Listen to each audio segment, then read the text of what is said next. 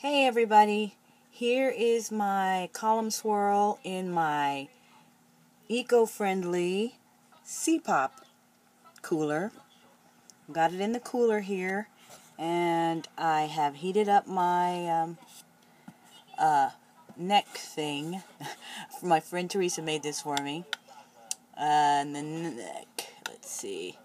The neck thing is, it's got a temperature of 147, and I've got the my soap sitting on a rack on top, which is on top of the neck warmer. So I will put the lid on this and put it to bed, and in 24 hours it should be CPopped or less. 24 hours or less. There you have it.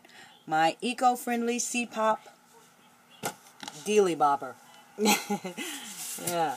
And then I just put the lid on like that. And there you go.